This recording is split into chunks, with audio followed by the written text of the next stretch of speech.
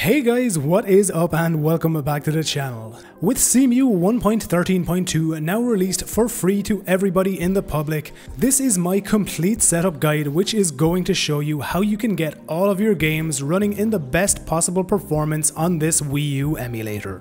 Before we get started, there are a few things you are going to need to know in order to have the best possible compatibility on this emulator.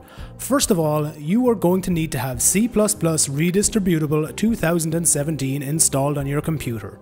You're going to need to make sure that your GPU supports at least OpenGL 4.1. If it supports 4.6, it will use that instead, and you are going to need to make sure that every single driver on your system is up to date. If you need a simple and easy way to install all drivers on your system and make sure they are up to date, you can simply download a program called Driver Booster 5 from Steam. This application is 100% free and it is by far the best way to make sure that all drivers on your system are up to date.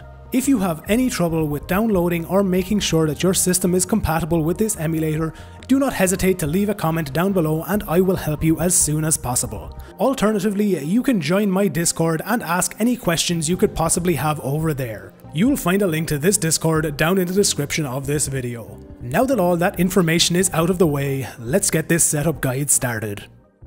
The first thing you want to do is download Cemu, Cemuhook, your graphics packs and shader caches for whichever game you're going to be playing. You'll find a link down in the description for different shader caches. I'll also show you how to transfer them from your old Cemu build. So first of all, you're going to right click on Cemu and using 7-zip you're going to extract it to Cemu 1.13.2.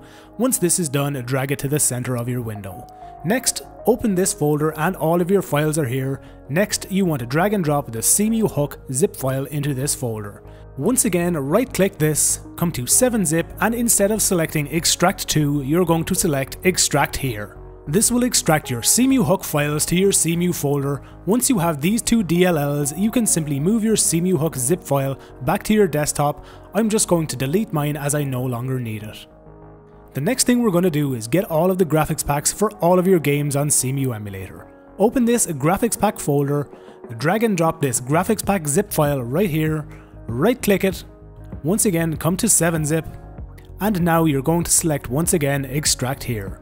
Now this process can take quite a large amount of time depending on how fast or slow your CPU is, so please do be patient. Once all of these files have successfully extracted, you now have all of the graphics packs for all of the compatible games on Cemu emulator. You can simply delete this zip file right here. Now that we've got all of our graphics packs, let's come back to this folder and we are now going to put our shader cache into our proper folder. All you want to do is open your shader cache folder, come to transferable and drag and drop your bin file for your selected game's shader cache into this folder. As I said, you can find different links to different shader caches in the description of this video. They will be linked on the shader cache Reddit. The next thing we're going to do is change some compatibility settings for Cemu. Simply right click on it, come to properties, and then come to this compatibility tab. You want to select run this program as administrator, disable full screen optimizations and click this button here.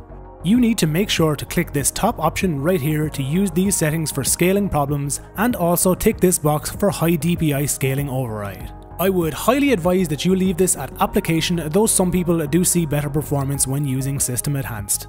Once you have made these changes, simply click this OK button, click the apply button and you are now done with Cemu compatibility settings. Next, we're going to launch Cemu emulator itself and download the shared fonts that come with Cemuhook. Down at the bottom of the Cemu window, you can see this download now button right here. If you do not have this, you are going to need to re-extract your Cemuhook files into your Cemu directory. Once you have all of these downloaded, we now need to add your game directory in order to set up our games list. Down in the description of this video, you will find my guide to show you how to download your games. All you want to do is come to Options, General Settings, and in this Game Paths section right here, you want to click this Add button right here. Once you have this done, you want to navigate over to wherever your games are stored. Mine are right here. You do not want to come into this folder and individually select your games. Instead, you want to select the actual directory where they are all stored. Simply select it like so, click Select Folder, and you should see that your game path will be saved in this window here. Simply click X, you should see it updating your games list and all of your games should now appear in this window. As you can see, my versions and DLCs are not currently added due to the fact that all of my DLCs are all in the previous version of Cemu that I have used. Many games on Cemu emulator will not even work. For example, Breath of the Wild won't work unless you have it fully updated. In the next section of this video, I'm going to be showing you how you can transfer across files from your previous Cemu version in order to get them to work in this one. First of all, I'm going to open up both of my Cemu folders, both my previous one for 1.13.1 and my new one for 1.13.2. There are many files you are going to need to transfer over from your previous version, so let's just get stuck in and show you exactly what you need. Now, usually we would transfer our MLC01 folder, but since we have a new feature in 1.13.2, we no longer need to do this. The files you want to transfer are your settings.bin, your settings.xml, your cprom and otp.bin in case you use Cemu's online mode. You also want to transfer over any of the files that are in controller profiles. You want to select your shader cache files, and these are all of the files we're going to be transferring. Once you have these highlighted like so, simply right click, select copy, and then paste them across into your new Cemu directory. Once these files have been transferred over, simply click replace just in case there are any files that you need to replace, and you are now done with this transferring of files. As you can see inside of our controller profiles window, we have any controller profiles that we need for Cemu emulator. However, I'll also be showing you how to set up and map your inputs. Now, as I previously said, in 1.13.2 we have a new way of retrieving our files from the MLC01 folder. In order to do this, I'm going to need to launch Cemu 1.13.2. Now that it's launched, I want to come to Options, General Settings, and as you can see we have this new setting, MLC Path. All you want to do is click this box right here and navigate to wherever your Cemu folder is. This is my old Cemu folder right here. All I want to do is select MLC01, and as you can see, this MLC path is now being detected as my MLC folder. The next thing we want to do is click this X button, and once Cemu has refreshed, you can see that it is now detecting all of my updates, DLCs, and it will also be detecting all of my game saves and any other settings I need. If you are new to Cemu emulator, you can simply select any other folder you create yourself as your MLC path, put it on any other drive you want, and that will make sure that you are going to be able to update Cemu emulator very easily in the future. Please, however, make sure that you do not delete this MLC01 folder, as if you do that, you will be deleting all of your updates, DLCs, and game saves. You can, however, delete all of the other files. I'm just going to keep mine as I use this folder right here as my testing folder for work in progress builds of Cemu emulator. We are now basically done with transferring and setting up all of our MLC paths, so let's just close my old Cemu folder and concentrate on our new one. Let's now launch Cemu emulator once again and go over how to set up our inputs for use in this emulator. To set up your inputs, simply come to Options, Input Settings, and as you can see, the controller profiles that I previously transferred over are being fully detected. However, if you are new to Cemu, this will not show up for you. You're going to simply click X. I'm going to come to my controller profiles window, and I'm going to delete these profiles to simulate what it's like to set up your controller profiles for the first time. As you will see, when I delete my folders while Cemu is already open, these profiles are going to be deleted. In order to set it up properly, I'm going to close Cemu and then reopen it. Once Cemu has reopened, once again you come to Options, Input Settings, and as you can see, we are going to need to select an emulated controller. You want to select the Wii U gamepad. You then want to select whichever controller API you're using. My controller is Xinput. Select your controller from this drop-down window, and then you're going to want to map your controller inputs. I'm just going to set up my controller inputs very quickly right now. If you're having any trouble, you can simply look up a layout diagram of the Wii U gamepad and map your controller to exactly that. This blow mic button, I generally set this to the F key on my keyboard, and I leave this show screen as blank. Now, once you have set up all of these different settings, you're going to want to assign your controller a profile name. I'm just going to call mine Controller1. And once I have my name inputted, you want to click this Save button right here. You should now see that your Controller1 profile is being detected in this profile drop-down window. For many games on Cemu emulator, if you want to use a second controller, you want to come to Controller2, Set the emulated controller to the Wii U Pro controller this time, and then as before, set up your inputs for your secondary controller. Make sure that you are selecting a different controller than the very first one you have already set up. I'm simply going to come back to my controller 1 window, load this profile, and as you can see, it is indeed saved. You can also change the rumble on your gamepads by simply adjusting this slider. I generally leave my rumble amount at a very low amount of around 10 to 15%. Let's leave it at 12 for now, and we are now basically done with our controller setup. I'm now going to show you how you can turn on graphics packs for use with Cemu emulator itself. Simply come to Options, Graphics Packs, and you will see this old graphics packs drop down window right here. In order to turn on any graphics packs you wish to use for this emulator, simply scroll down, and as you can see, I'm using a 1080p resolution pack for Breath of the Wild.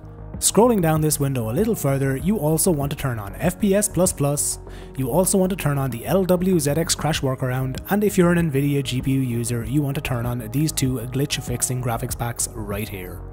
All GPU users need to turn on this Kakariko Square Torches fix, and if you are an AMD GPU user, for now at least, you're going to want to turn on these two AMD graphics packs right here. Since I am an NVIDIA GPU user, I don't need to use them. Additionally, if you want slightly better performance in combat in Breath of the Wild, you can turn on this no depth of field graphics pack right here. Once you're happy with all of your graphics pack selections, you can simply click this X button and we are now done with graphics pack selection. The next thing I'm going to show you how to do is how to set up your optimized game profile for The Legend of Zelda Breath of the Wild, the most difficult to run game on this emulator.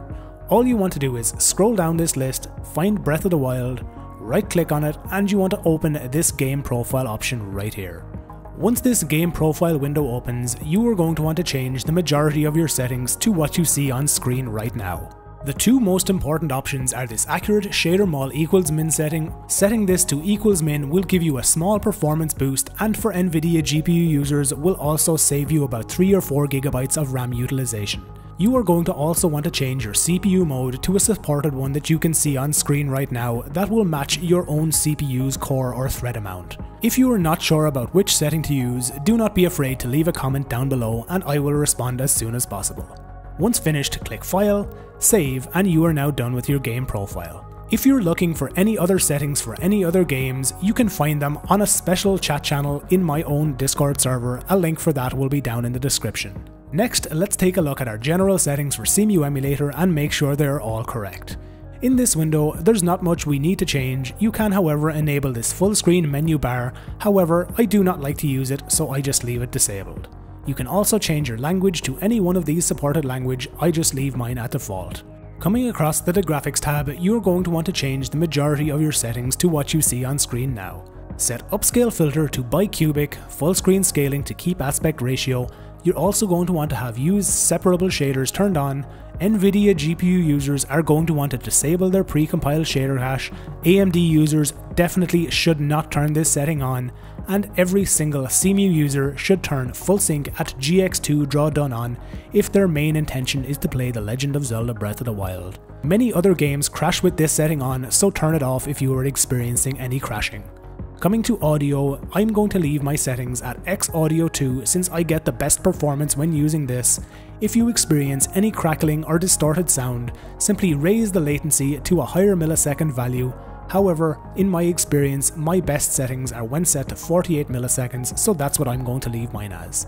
I set my device to primary sound driver, channels to stereo, and I'm going to leave my volume at 100%.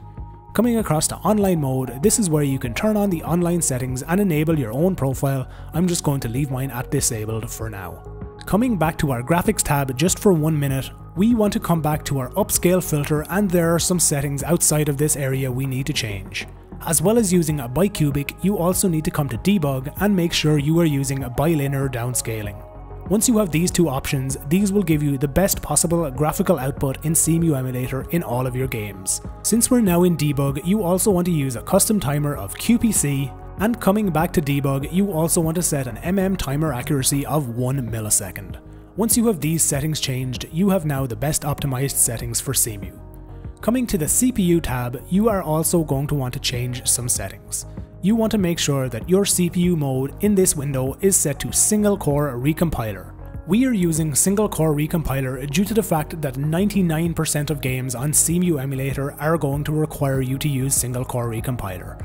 The only games in my experience that can take advantage of Triple-Core-Recompiler are Breath of the Wild, Wind Waker, and you can also expect to see slightly better performance in Minecraft for Wii U.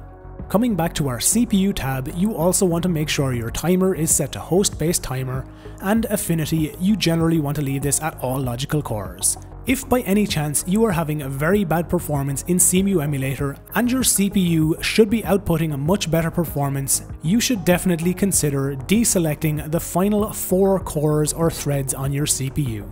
All you want to do is deselect these final 4 cores, leave the rest enabled, and then once again test your performance. For the majority of users though, you are going to be able to use all of these different cores for Cemu emulator. Simply click this OK button to apply any of your core affinity settings. Next, you want to come to experimental and make sure that you are using this use RDTSC setting. This setting is quite important for using accurate timers in Cemu emulator itself. Once you have all of the previously shown settings applied and fully configured, you are now basically done with your setup of Cemu emulator itself. Now I'm going to close Cemu and show you some optimized graphics settings for Cemu emulator. For NVIDIA GPU users, simply right-click on your desktop, select NVIDIA Control Panel, and once your control panel opens, you want to come to this top setting right here. You want to make sure that you are using your advanced 3D image settings. You can either click Take Me There, or you can come to this Manage 3D Settings window right here. Next, come to Program Settings, and we are now going to make sure that we are actually using our most up-to-date version of Cemu itself. As you can see, Cemu will appear in this drop-down window, but if you have many other EXEs, it may not apply to your latest build. Simply click this Add button, then you want to click this Browse button, then navigate to wherever your latest Cemu folder is. Mine is right here on my desktop. I simply want to select my cemu.exe, highlight it, and then click this Open button right here. We're now going to go down through all of these settings, and I'm going to show you the most optimized settings you can use in your NVIDIA control panel for the best performance. You want to set anisotropic filtering to off, scroll down a little further and you want to set maximum pre-rendered frames to 1. For OpenGL rendering GPU, you want to set this to your actual GPU and not auto select. For power management mode, you want to use prefer maximum performance. Scroll down further and these two settings should be turned to exactly these if you turned off anisotropic filtering. Scrolling down a little further, you want to turn threaded optimization on, and finally you also want to turn triple buffering on. Now since I already had these settings applied, I'm not going to have an apply button, so I'm just going to change this to off, then back to on, and I am now going to click this apply button since I have now changed the setting.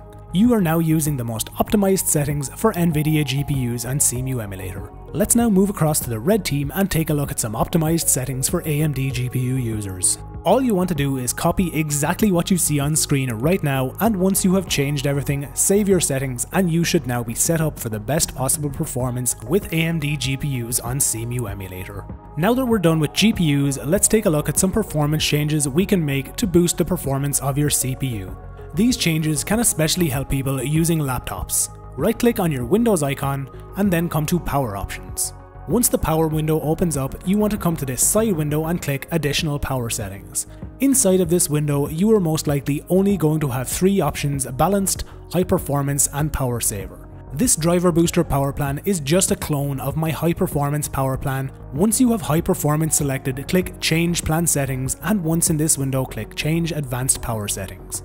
You want to scroll down until you see Processor Power Management, and then you want to make sure that both your minimum and maximum processor state are set to 100%. Once both of these are set to 100%, click OK, and then you can close these power setting windows. You are now done with changing power settings. Let's move on to some other optimizations. Cemu emulator itself is very RAM intensive, and especially on NVIDIA GPUs, you are going to need to make this change if you only have 8GB of RAM. Come to your control panel, select Category, and then come to System and Security. Then select System. In this left-hand window, select Advanced System Settings. Then in this window, select Performance, click this Settings button right here, and then in this window, click Advanced. This virtual memory number is what we are going to be changing. As you can see, I currently have mine set to 3500 megabytes. However, if you only have 8 gigabytes of RAM, you are going to want to change this number to 5500. This is basically going to assign a partition on your SSD or hard drive to use this allocated storage as RAM overflow in the event that all of the RAM on your system gets used. All you need to do is set it to 5500, click OK, and if it asks you to restart your system at this point in time, you're going to need to restart your system after hitting the apply button. Once you have made all of these changes I have shown in this video so far, and believe me, every single one of them are very important for maximum performance in Cemu emulator, we are now ready to launch our games and start playing and seeing what our performance is like. All you want to do to launch your games in Cemu is scroll down through your games list to the game you want to launch. Let's just launch The Legend of Zelda Breath of the Wild. As you can see, the shader cache that I added to Cemu earlier in this video is now being loaded. You can also see that when we come to the CPU tab, Mode, we are now also using Triplecore-Recompiler, as that is the recompiler I set this game to use in my game profile. Please be aware that the very first time you load a shader cache in Cemu emulator, it can take a very long time to compile this shader cache. On my own personal system, it takes me anywhere between around 5 and 8 minutes to compile this cache, so please do be patient. For any NVIDIA GPU users who are using the precompiled ignored setting I previously showed, you can follow my additional guide which will show you how to back up your shader caches inside of your GL cache shader in order to make sure that you have the best possible performance and load times within Cemu emulator itself. You can find that guide linked down in the description of this video. So now that we're loaded into the main menu of our game, you can see that we are indeed updated with our latest DLC and update, and since we have successfully updated our using Cemuhook and FPS++, we are indeed running at 60 frames per second. Let's now select one of our game saves, get into gameplay and see exactly what our performance is like in one of the most demanding areas of the game, Hyrule Castle Town Ruins. So now that we're loaded in game, let's just wait for our performance to stabilize, and we should indeed see that in this most demanding area in the game, we are going to be locked to 59.5 or 60 frames per second, basically meaning that we are getting a locked 60 frames per second in Breath of the Wild. As I've already said, if there are any other settings for any other games you wish to know on Cemu emulator, do let me know down in the comments section of this video. Either that or join my Discord and ask any questions you could possibly have over there. We are a very nice and friendly community, so do not be afraid to ask any questions there. Hopefully everything I've shown you in this guide is going to give you the best possible performance in any of your games on this Wii U emulator. Once again guys, cheers for checking out the video. As always, remember to like it if you liked it, dislike it if you didn't. If you want to help to support my YouTube channel, you can find a link to my Patreon down in the description of this video, and as always, subscribe to the channel if you want to see all future videos from me.